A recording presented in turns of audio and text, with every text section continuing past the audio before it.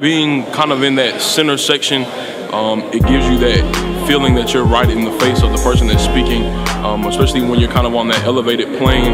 And so the chapel is set up in a way where every seat is kind of a good seat, but especially in that middle section, you feel like you're right in the face of the speaker. And when they stand on the stage, sometimes they have a pedestal, sometimes they walk away from it, but their character, their energy, their enlightenment, all of that seems to radiate.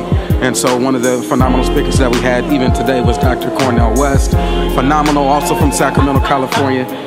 He brought that life, brought that energy, but he really brought that truth, a well-needed and well-received message for today. His whole speech, like that whole X amount of minutes where he was talking, I knew he was talking to me, and you don't get that experience somewhere else. Like, people don't come and speak to a general public of black men, 18 to 22, 23 years old, and be that real with them and that frank. And that's what King's Chapel provides. You have a bunch of smart gentlemen all being in one area at the same time. It just makes you want to be better, because you never know what the man next to you knows, and so you ignite a conversation with him, and he enlightens you, you enlighten him. In an environment where you can see so many African Americans actually joining and listening to words that are like speaking to the soul and from the heart. The gathering in King's Chapel is just a culmination of, or it's just an example of what's going on in this campus and in the entire AUC on every single day, all the day, at nighttime,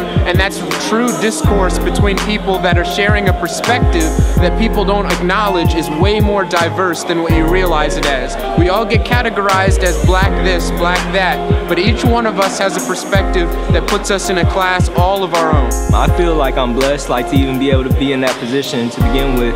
Not a lot of people get the opportunities that we get, especially coming here to Morehouse College.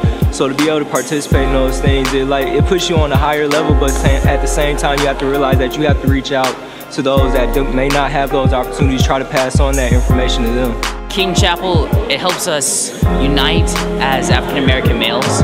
We get the chance to listen to speakers, listen to our faculty members that allow ourselves to be better. It makes me feel great because typically even on Sundays you see more women in church than men, so when I see more men gathered inside one place, it makes me feel great. So to be in that environment around a bunch of other young black men, black males doing great things, I feel welcome, I feel like I'm in the right place. But it's even just as much, if not more so, powerful to be able to sit in the classes of particular professors here.